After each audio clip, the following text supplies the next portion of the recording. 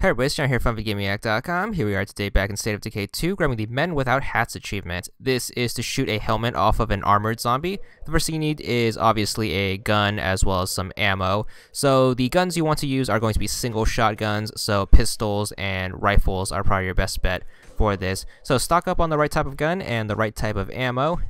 The other thing you are going to need is going to be a distraction tool, so either fireworks, firecrackers, or a boombox will do. Make sure you bring a bunch of those in order to help you, and of course you can craft these things if you can't find them in the wild for whatever reason. Then what you want to do is you want to go drive around until you find an armored zombie. They are going to appear just as they did in the first game, pretty much an army wearing police armor, more or less. They have a higher spawn rate in areas labeled military something, so military camps, military bases, stuff like that. You want to kind of look around those areas if you're having trouble. So once you spot one, what you want to do is you want to exit out of your vehicle, toss down your distraction tool, so toss down your firecrackers or fireworks.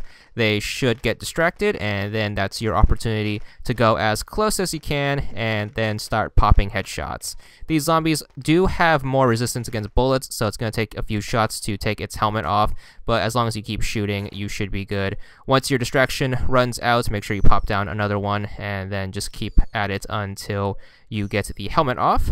It's best to do this against an isolated zombie, because if you're dealing with a swarm, you're going to have more trouble. However, they will also be distracted, so make sure you be a little cognizant of your surroundings. But just keep the headshots up. Once the helmet falls off, you should be good for the achievement. There it is. It's going to be for 10 gamer score, and that's all there is to it.